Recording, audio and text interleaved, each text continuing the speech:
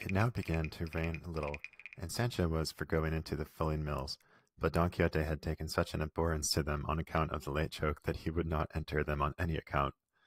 So turning aside to right, they came upon another road, different from that which they had taken the night before.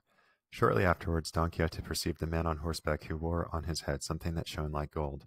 And the moment he saw him, he turned to Sancho and said, I think, Sancho, there is no proverb that is not true, all being maxims drawn from experience itself. The mother of all the sciences, especially that one that says, where one door shuts, another opens. I say so because if last night fortune shut the door of the adventure we were looking for against us, cheating us with the fulling mills, it now opens another wide one for another better and more certain adventure. And if I do not contrive to enter it, it will be my own fault, and I cannot lay into my ignorance of fulling mills or the darkness of the night. I say this because if I mistake not, there comes towards us one who wears on his head the helmet of Mambrino, concerning which I took the oath thou rememberest. Mind what you say, your worship, and still more what you do, said Sancho, for I don't want any more fulling mills to finish off fulling and knocking our senses out. The devil takes thee, man, said Don Quixote. What has the helmet to do with fulling mills? I don't know, replied Sancho, but faith, if I might speak as I used, perhaps I could give you such reasons that your worship would see you were mistaken in what you say. How can I be mistaken in what I say, unbelieving traitor? Returned Don Quixote. Tell me, seest thou not yonder knight coming towards us on a dappled grey steed, who has upon his head a helmet of gold? What I see and make out, answered Sancho, is only a man on a grey ass like my own, who has something that shines on his head. Well, that is the helmet of Mambrino, said Don Quixote. Stand to one side and leave me alone with him. Thou shalt see how, without saying a word to save time, I shall bring this adventure to an issue and possess myself of that helmet I have so longed for. I will take care to stand aside, said Sancho, but God grant, I say once more, that it may be a majoram, not fulling mills. I have told thee, brother, on no account to mention those fulling mills to me again, said Don Quixote, or I vow, and I say no more, I'll pull this whole out of you. Sancho held his peace in dread lest his master should carry out the vow he hurled him like a bull at him. The fact of the matter, as regards the helmet, steed, and knight that Don Quixote saw, was this. In that neighborhood there were two villages, one of them being so small that it had neither apothecary's shop nor barber, which the other had that was close to it had it. So the barber of the larger served the smaller, and in it there was a sick man who required to be bled, and another who wanted to be shaved. And on this errand the barber was going, carrying with him a brass basin, but as luck would have it, as he was on the way it began to rain, and not to spoil his hat, which probably was a new one, he put the basin on his head, and being clean it glittered at half a league's distance. He rode upon a grey ass, as Sancho said, and this was what made it seem to Don Quixote to be a dappled grey steed, and the knight in a golden helmet.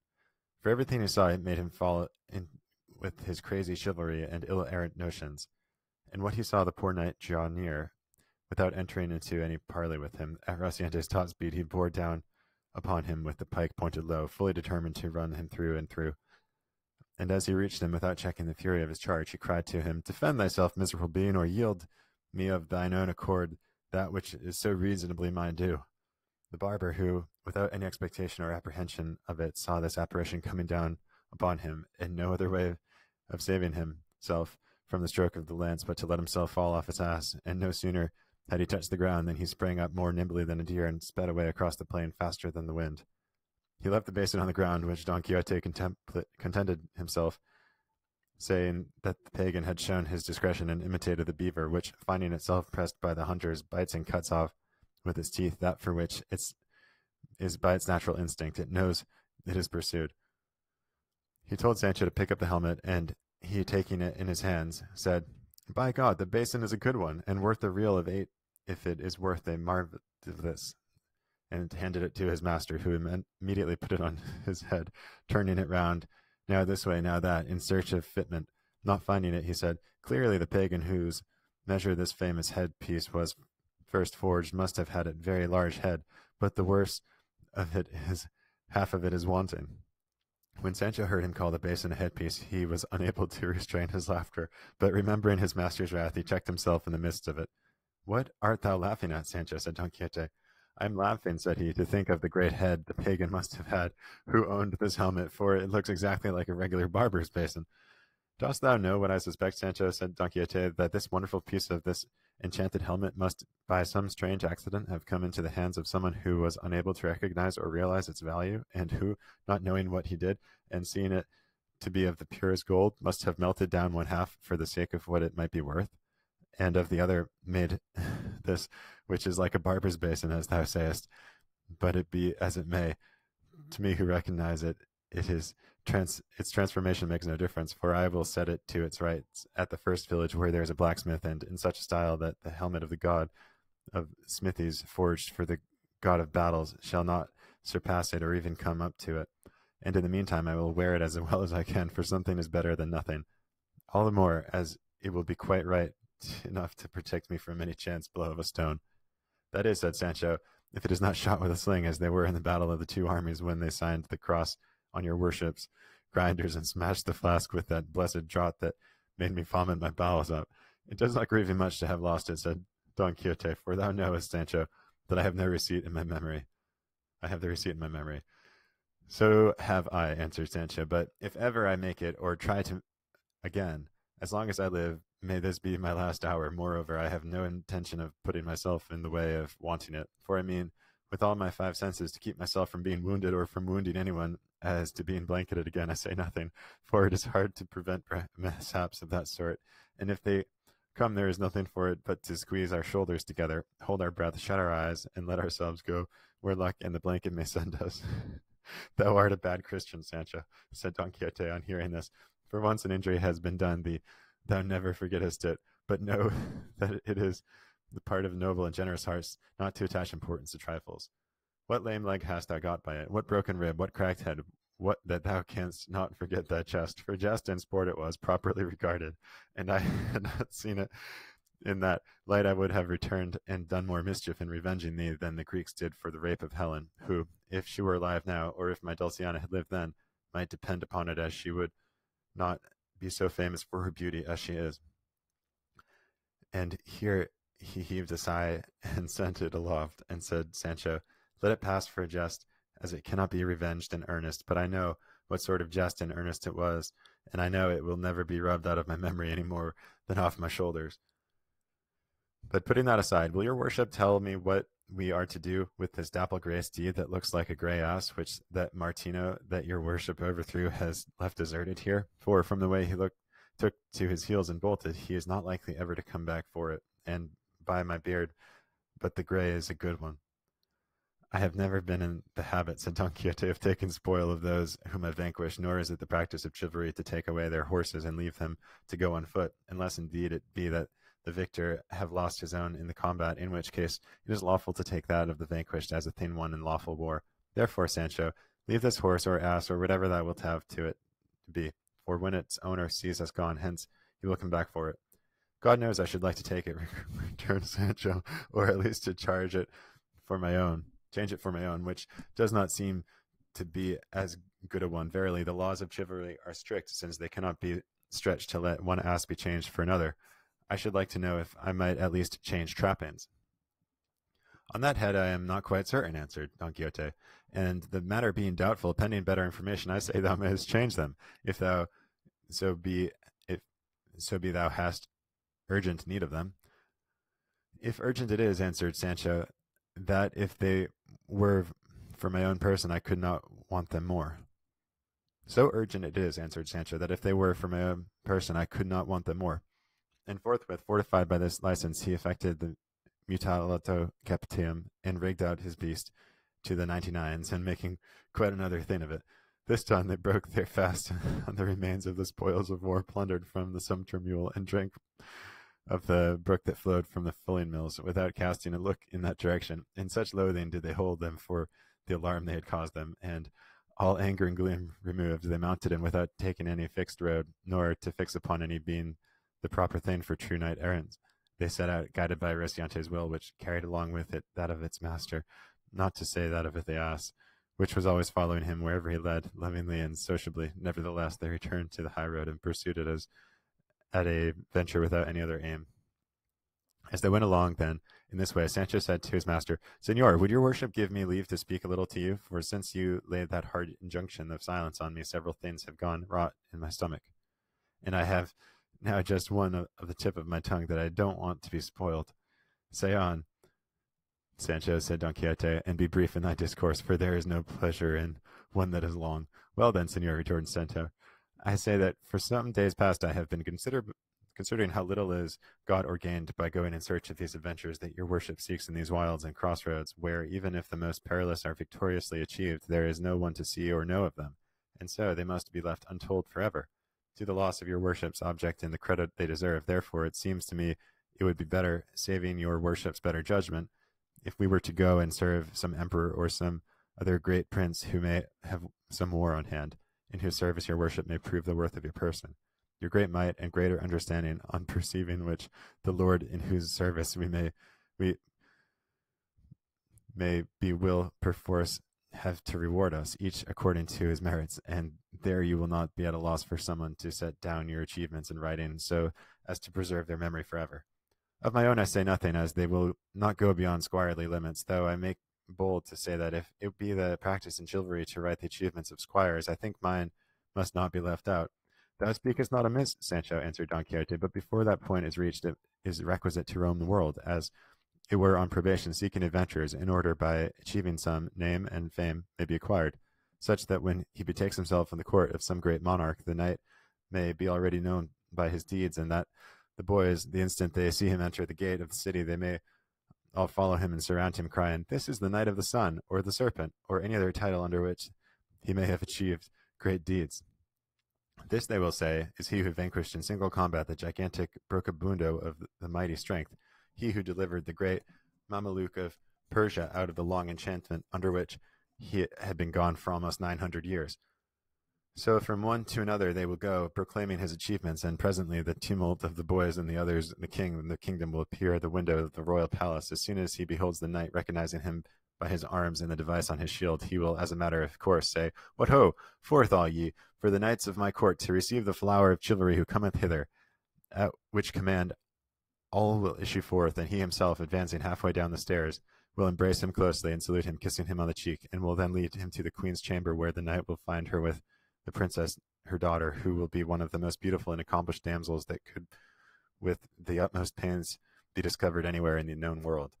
Straightway it will come to pass that she will fix her eyes upon the knight, and he upon her, and each will seem to the other something more divine than human, and without knowing how or why, they will be taken and entangled in the inextricable toils of love, and sorely distressed in their hearts not to see any way of making their pains and suffering known by speech. Thence they will lead him, no doubt, to some richly adorned chamber of the palace, where, having removed his armor, they will bring him a rich mantle of scarlet wherewith to robe himself, and if he looked noble in his armor, he will look still more so in a doublet.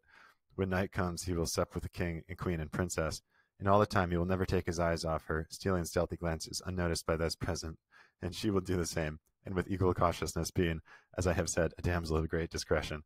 The tables being removed suddenly, though, the door of the hall, there will enter a hideous and diminutive dwarf, followed by a fair dame, between two giants, who comes with a certain adventure, the work of an ancient sage, and he who shall achieve it shall be deemed the best knight in the world. The king will then command all those present to essay it, and none will bring it to an end and conclusion save the stranger knight, to the great enhancement of his fame, whereby the princess will be overjoyed, and will esteem herself happily and fortunate in having fixed and placed her thoughts so high.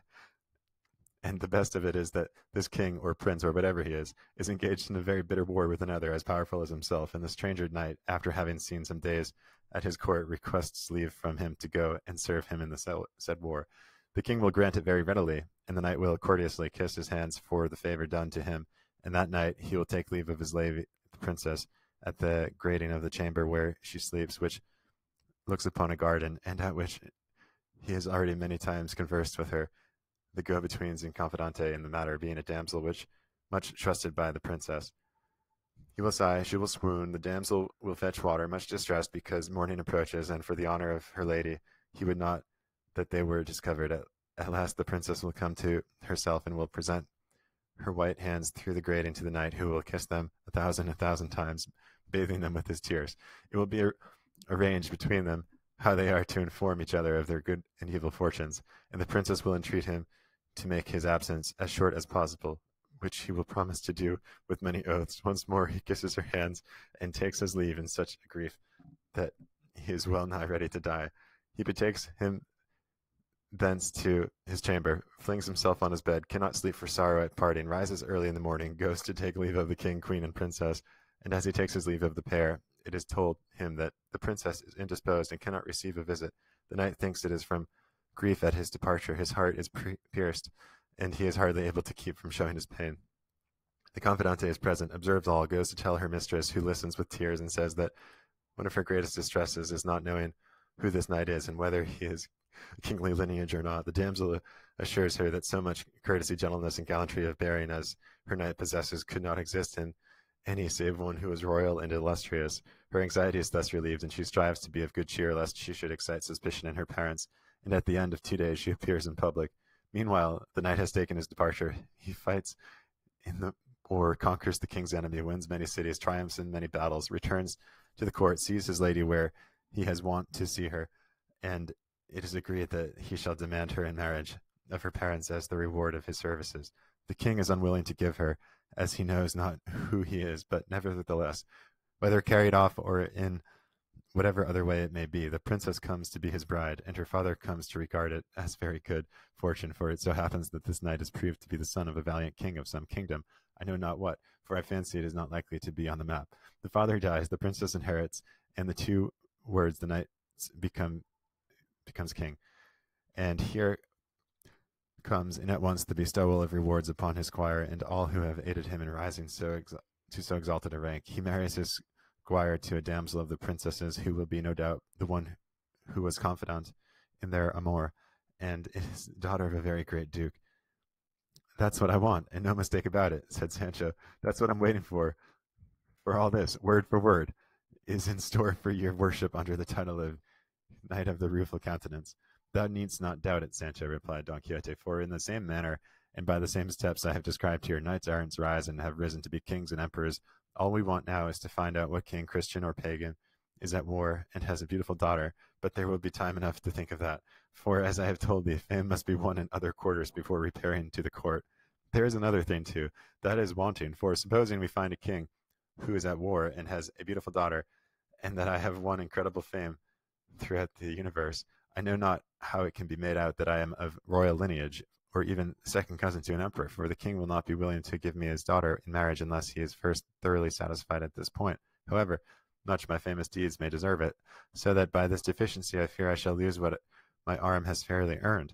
True it is that I am a gentleman of known house, of estate and property, and entitled to the 500 Sluados Millet, and it may be that the sage who shall write my history will so clear up my ancestry and pedigree that I may find myself 5th or 6th in descent from a king.